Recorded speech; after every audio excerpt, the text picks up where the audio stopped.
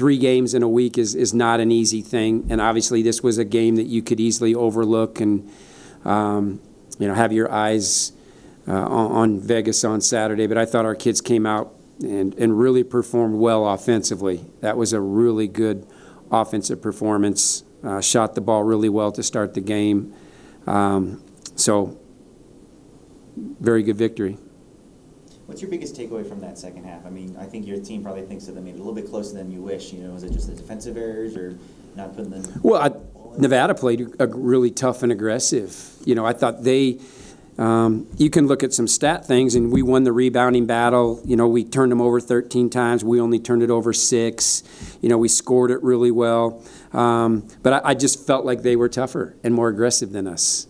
And so the takeaway from that second half is we did a much better job guarding their post on the perimeter.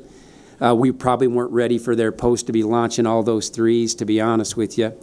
And so made a good adjustment there. But we just 50-50 balls, loose balls, 50-50 rebounds. I just felt like we didn't come up with many of those. And to beat a good Vegas team on Saturday, you're obviously going to have to win that category. What are some things you'd like to see better from this team on Saturday? Well, yeah, I think we need to be more locked in defensively as a unit. I mean, we had a lot of breakdowns tonight because we didn't communicate well with each other. So just being more connected defensively, and not just that doesn't just need to be an improvement for Saturday, but that needs to be an improvement for the rest of the season. Teams are playing very physical against us, and we've got to be ready for a more physical, fast pace. And I just didn't think we were all that ready to go tonight defensively. You touched on the physicality a little bit. Monday's game was pretty physical. What do you kind of chalk up those defensive struggles to? Do you think that was short turnaround, or it's first week of classes? Kind of, what do you think? I don't know. I think you just what do you got in here? Defense is what do you have in your chest? And I think sometimes we kind of get a little lackadaisical and maybe look at the scoreboard. No, we scoreboard watch too much for me. I have a high standard defensively, and I think it should be done every single possession. And we just shy away from that too much to be a really, really good basketball team. You already mentioned how great the offense was tonight. I mean, in that second quarter particularly, Destiny, it seemed like she was just hitting 3 after 3 after 3. What were kind of your emotions then, and then obviously heading into the locker room after that and saying, hey, we still have another half to play? Yeah, Destiny's done that. She's had some really big halves. She had 27 in the first half at Utah State, and my thoughts are, wow, that young lady's really, really good, and she can really get going. And so you need to feed that. Just keep feeding that. And we've got a really good duo up front with McKenna and Destiny. And if people are going to really ball hawk McKenna, Destiny gives us that other primary ball handler, penetrator, and they were really making it difficult for McKenna to get the ball tonight and initiate offense. Well, Destiny can do that too. So we just wanted more of that the second half. I thought we did what we needed to do in that second half. Again, good victory.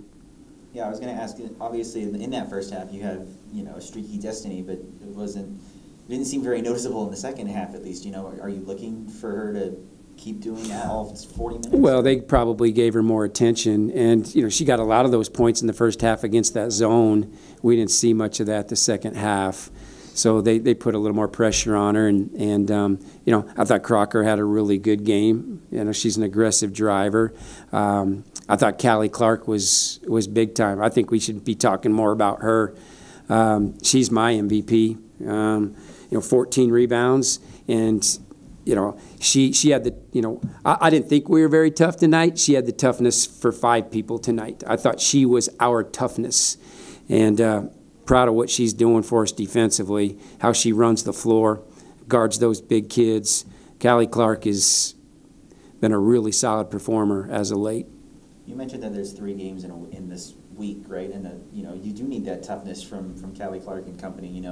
what's kind of your message to the team going to be heading into Saturday that, you know, we need to just keep on with it? Well, the message is if we perform like that, as far as kind of the nitty-gritty plays, we will not win. You know, I mean, we're a good basketball team, but sometimes we can be too flash and too shine.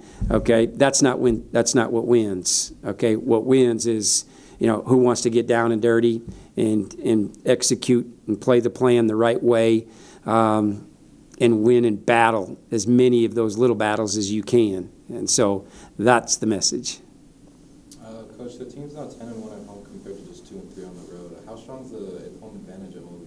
Yeah, I think our kids love playing at Moby. They take great pride in playing in front of our fans and running out there on that court. So it's fun to play here, and so you know, hopefully Moby Madness shows out on Saturday, because we're gonna need some energy. You know, Vegas is the cream of the crop. I mean, they are the top team in our league, and they've earned that. To beat them, you need to play with a greater edge and a greater energy, and hopefully our crowd can provide us that energy that gets us over the hump and can make some winning plays and hopefully beat a really good Vegas team.